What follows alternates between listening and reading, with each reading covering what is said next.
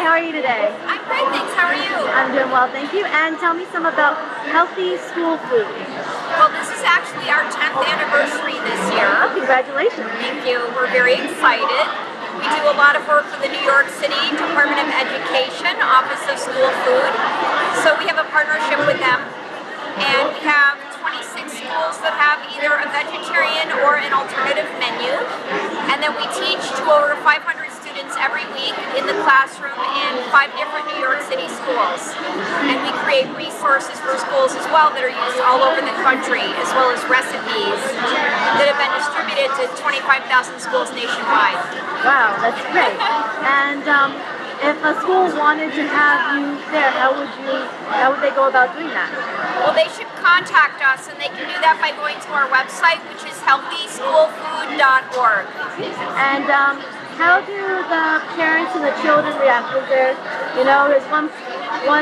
the kids more excited than the parents more excited than the kids? Do the kids help to drive the parents to eat healthier? Yeah, when we teach the kids about healthy eating, they take those messages home, and we also send home take-homes for the parents, take-home handouts, so we get feedback that the parents were really happy to find out about something they didn't previously know about. So I think educating people is really important, but we go beyond what the typical nutrition education is, because obviously that's not making a difference in our society.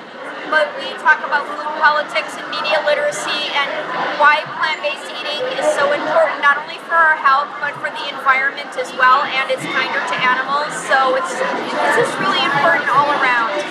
That's really great. Thank you for talking to us today. And do you have a Twitter and a Facebook? Yes, our Facebook page is at Healthy School Food, and our Twitter handle is at Cool School Food. Awesome. Well, you definitely are making food very cool. Thank you. Thank you. Bye-bye.